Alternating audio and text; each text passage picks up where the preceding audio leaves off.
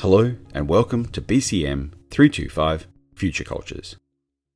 In this video, I want to provide a primer for thinking about the role of futurist and to get you to contemplate how to take on futurology as part of your own work and thinking within the creative industries, whether it is working in social media management, screen production, marketing and advertising, journalism, visual communication and design, or a number of other fields.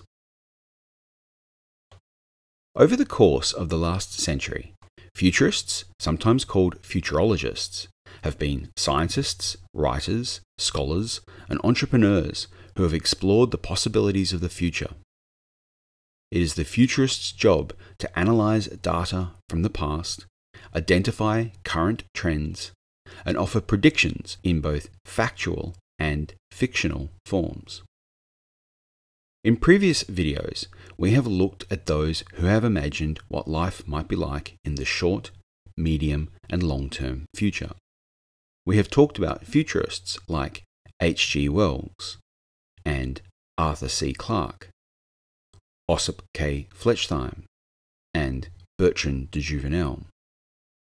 Many futurists work for think tanks like Rand Corporation, which we've covered in previous videos. And many futurists do work as public speakers, researchers, consultants, and have TED Talks, and work with clients, companies, and businesses to achieve specific goals in often innovative and sometimes radical ways. Over time, I intend to produce a series of more focused videos on important futurists like Marshall McLuhan, Alvin Toffler, Donna Haraway, and Carl Sagan. But in this video, I want to focus on mapping some of the connections between futurists and their ideas. This map is going to be incomplete, so I want to start with a broad understanding of people whose main occupation is thinking about the future and come to terms with the obligations and limitations of being a public futurist. By now, you're probably familiar with the other future culture videos, and you will be well versed in the work of Wendell Bell, a futurist and sociologist, who argues that there are many types of futurists. Some are innovators and inventors. Some are CEOs and entrepreneurs, while other futurists aim to educate and communicate. There is also an important category of futurists who are activists. Quote, "Other futurists, taking a long-range and holistic view of the world, have much broader and public-oriented goals. They aim to raise the level of human understanding and consciousness about the interrelatedness of all people to each other. Despite the apparent cultural diversity in the world, many futurists believe that humans everywhere, both as biological and cultural beings, have much in common. Futurists see similarities not only in basic needs, but also in human goals and values. They see too the global growth of mutuality and the need to define the collective aspirations of all humanity. In the broadest sense, futurists hope to inform people's expectations of the future and to help make their efforts shape the future." The social responsibility of futurists, argues Eleonora Massini, another futurist we have spoken about in previous videos, is not simply to aspire to transform the present with visions of a utopian future or alternatives to the present world order, but to undertake a project in which you persuade the world to move towards a more pluralistic future through creative and imaginative analysis and productive action. A futurist must do as well as imagine. Futurists, according to Wendell Bell, have a common goal. They seek to know what can or could be the possible, what is likely to be the probable, and what ought to be the preferable. Alvin Toffler, the author of Future Shock in 1970, suggested that it is the futurist's job to create the new and to find alternative images of the future. In previous videos, we have addressed this idea of images of the future, which isn't simply futuristic imagery, but rather policy, writing, speculation and representation of how the future might be, whether it is augmented reality, biohacking, artificial intelligence, global warming, or refugee support, or approaches to energy, health, and education. Toffler argued that visionary explorations were needed to understand what was probable or likely to occur, and futurists need to be able to offer a moral and ethical evaluation for what was preferable to occur. One of my favorite quotes, which I think goes a long way to frame the type of capacity a futurist must have, is from Toffler, who wrote that the illiterate of the 21st century will not be those who cannot read and write, but those who cannot learn, unlearn, and relearn. Toffler's point that futurists do not ignore the present is another reminder about the function of futurists, which is to effect change now, not just at some later point. Long-term planning isn't about enacting plans at some point in the future. It is about actively affecting action in the present that will have long-term benefits and outcomes. Futurists have to be good at history. This is crucial because you can't understand the present and plan for the future unless you have a good grasp on the past. Short-term, medium-term, and long-term planning all require that you be able to make informed decisions and implement changes in the present. In this section, I want to provide an overview of current and past futurists and map the relationships between their overlapping interests. It is important to remember that to be a futurist is to take on both a persona and a perspective, which involves analyzing current trends and investing time and energy into developing your own unique ideas about the future. So this is going to be a brief overview of the people who call themselves futurists, and will include authors, consultants, entrepreneurs, thinkers, and public intellectuals who engaged in different ways and means for advising, imagining, and talking about possible futures. Not all of these figures in the map identify themselves as futurists or futurologists, but they have all made important contributions to the way we think about the future. As I mentioned earlier, I intend to follow up this video with a series of short videos highlighting the work of individuals where we can recognize the more recent diversity that has been emerging in the field of futurology and futures thinking. But because I don't want this video to be 3 hours long, I'm going to keep the overview very brief. First, some important futurists. Joachim of Fiore was an Italian theologian in 12th century CE and a founder of a monastic order. He developed a philosophy of history known as millenniarism, in which time is believed to be moving forward toward a fundamental transformation of society. This type of thinking changed our perspective of time, moving away from the more cyclical view of history and towards the idea that linear time was moving towards an endpoint, an apocalypse. Roger Bacon was a Franciscan friar and a medieval English philosopher who placed emphasis on the study of nature through empiricism, that is, the recording of data through human senses and technologies, which contributed to the development of the natural philosophers and eventually the modern scientific method. Buckminster Fuller was a very influential architect, cosmologist, designer, and a primary contributor to the development of systems thinking, which has been central to the work of futures studies and think tanks for decades. Many of you will have heard the name Nikola Tesla, who is a Serbian-American inventor and electrical and mechanical engineer. Tesla is the internet's favorite futurist, who is best known for his work on the alternating current induction motor, which made washing machines, vacuum cleaners, refrigerators, and other modern devices possible. Richard Feynman was a theoretical physicist who specialized in quantum mechanics, and he was a beautiful science communicator. He had a lovely television segment called Fun to Imagine, which is available on YouTube, and I'll put the links into the details below. Definitely worth a watch. Stephen Hawking was an influential astrophysicist, a cosmologist, and author. Hawking was a professor of mathematics who predicted the existence of black holes and supported the many worlds interpretation of quantum mechanics.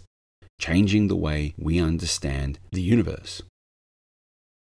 Bruce Sterling is another important futurist, and he now works in living design as an information technologist. Let's switch and look at futurological topics and the futurists associated with them. Transhumanism is a philosophical movement, a school of thought, concerned with the transformation of the human condition by developing new technologies to expand the human intellect and physiology and make these breakthroughs available to everyone. Transhumanists examine the benefits and the ethical problems of using new technologies to improve the human condition. The earliest transhumanist thinking informed the science of eugenics and led to the speculation about space colonization, bionic implants, gene editing, and cognitive enhancement. One of the first transhuman futurists was F.M. Esfandiari, known as FM 2030, a Belgian, Iranian, American philosopher, author, and athlete whose work on the new concepts of the human identified technologies, lifestyles, and worldviews that would assist in transitioning humans to a post-human status. His book, Are You a Transhuman? Monitoring and Stimulating Your Personal Rate of Growth in a Rapidly Changing World, was published in 1989.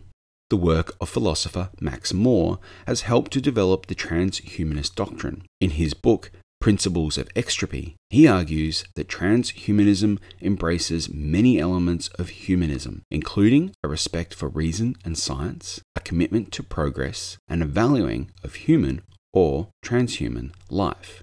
However, transhumanism differs from humanism, as it recognizes and anticipates radical alterations to our lives resulting from various scientific and technological breakthroughs. Some transhumanists to check out on Twitter include Ryan O'Shea, who is very involved in biohacking ethics, at Ryan O'Shea.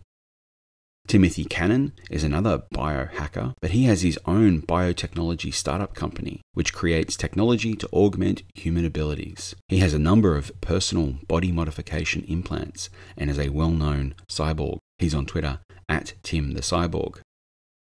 Naif Al-Rodhan, on Twitter as @SustainHistory, is a philosopher, neuroscientist, and geostrategist. His work on transhumanism overlaps with the philosophy and science of the brain, and he has an interest in sustainability, governance, and space exploration.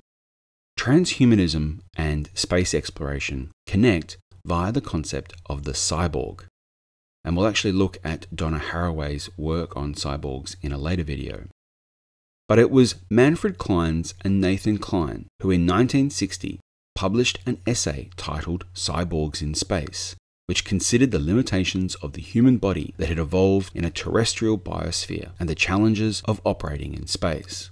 They argue that rather than trying to recreate the environmental conditions necessary for human life in space, which could pop at any time like a bubble, we need to change the human body to adapt to space.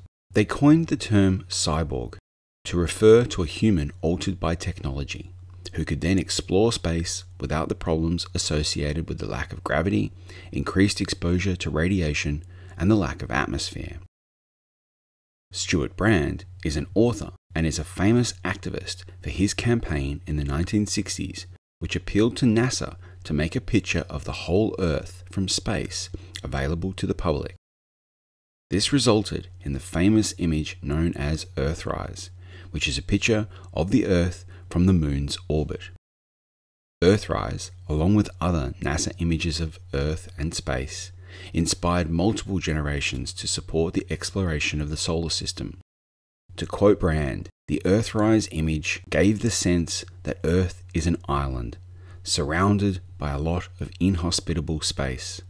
And it's so graphic, this little blue, white, green, and brown jewel, an icon amongst a quiet, featureless black vacuum.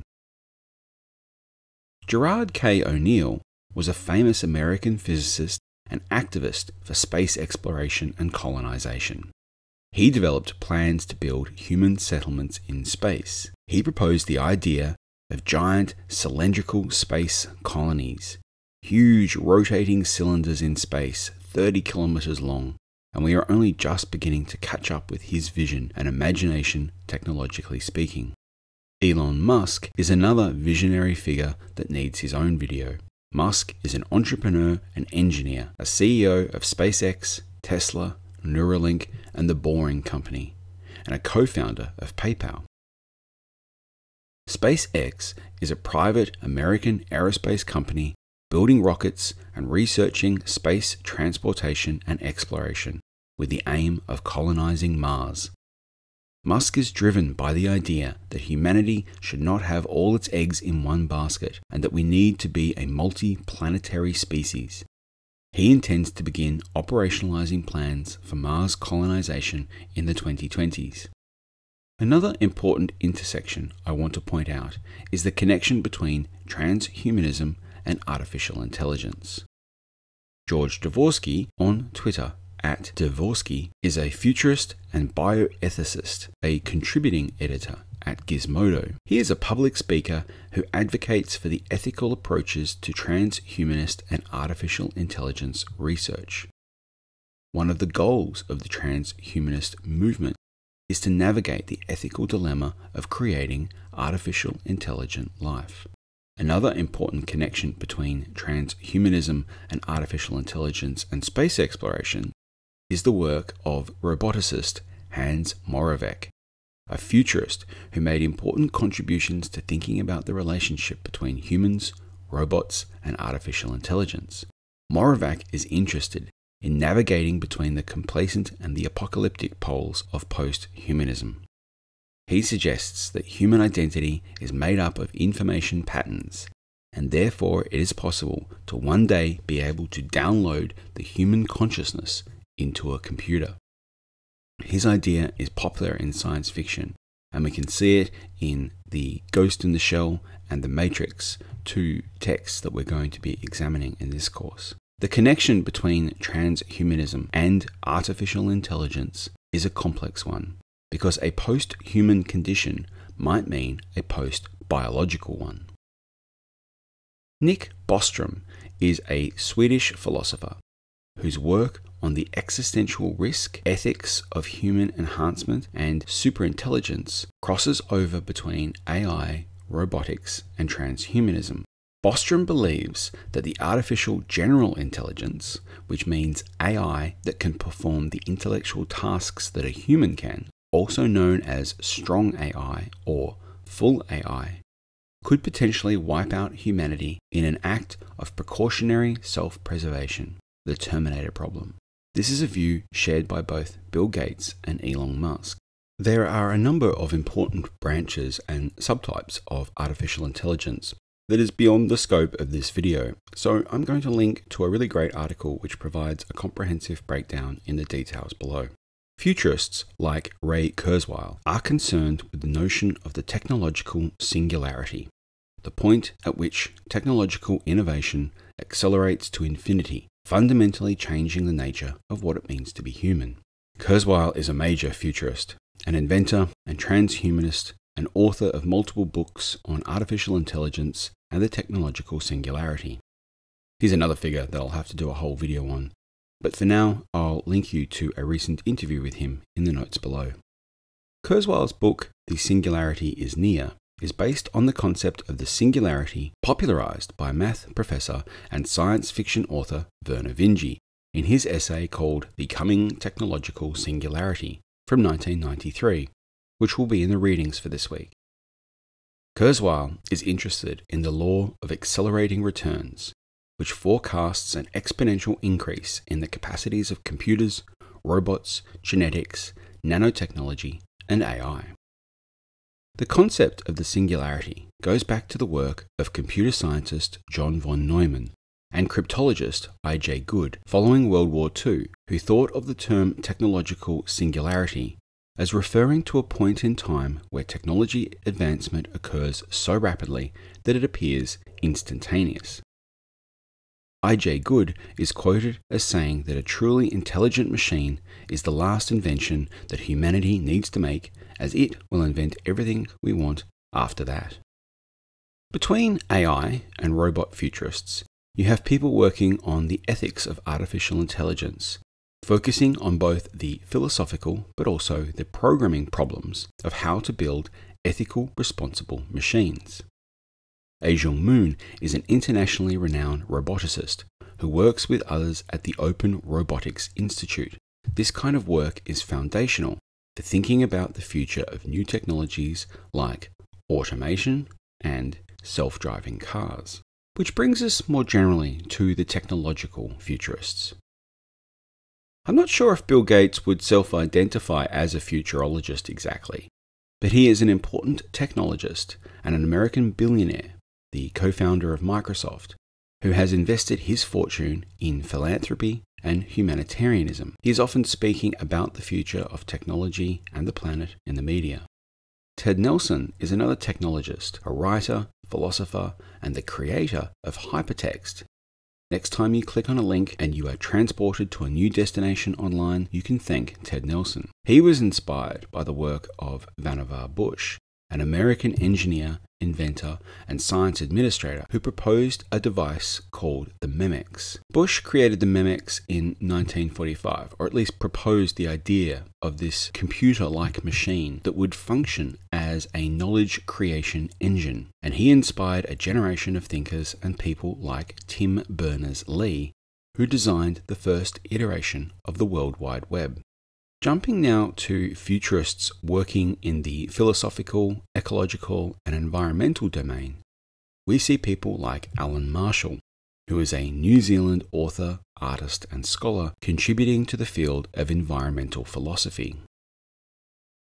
Environmentalism, technology, and design overlap in the work of futurist Mitchell Joachim, who is a designer of environmental cities. His focus is on resilient cities and adapting ecological principles to architecture and both urban and industrial design.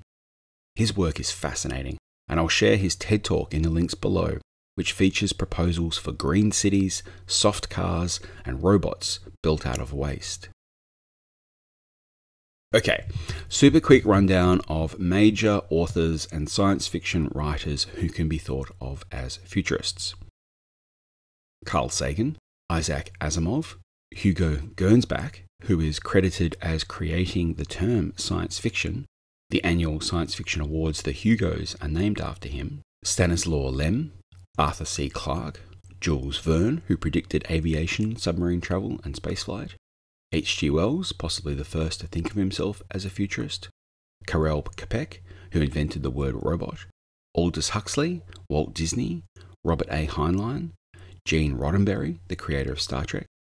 Philip K. Dick, Michael Crichton, David Brun, Ursula Le Guin, Kim Stanley Robinson, William Gibson, and Neil Stephenson, the writer of one of my favourite cyberpunk novels, Snow Crash.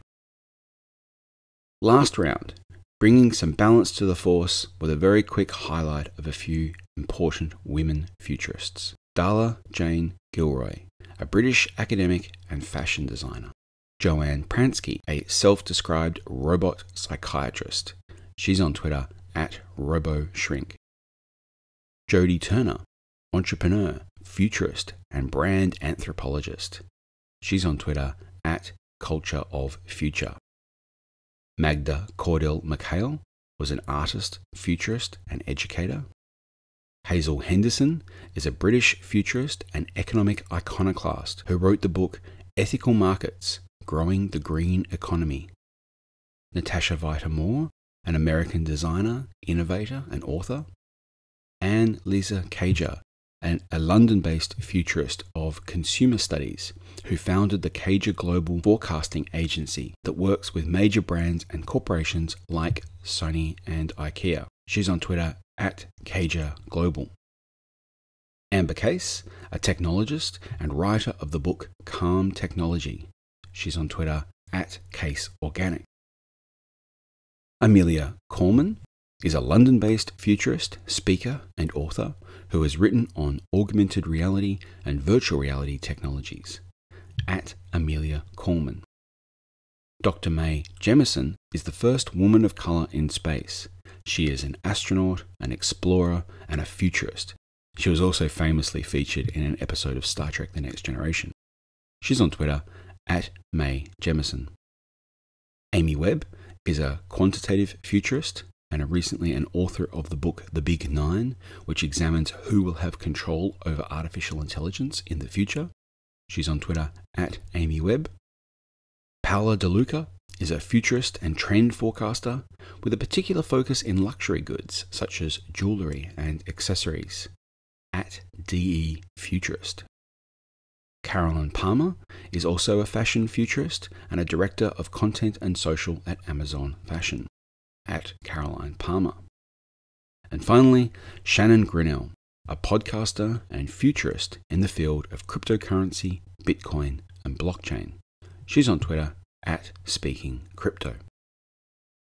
So there you have it, a super brief overview of the job of the futurist, the types of topics, concepts, and problems they are tackling, and a highlight reel of some of the most important futurologists past and present.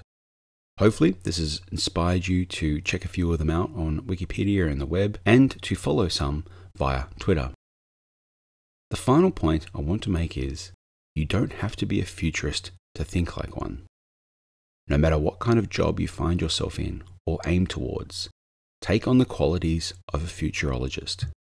Analyze problems and issues by examining current trends and past data. Then, propose potential solutions based on what is practical and possible and preferable.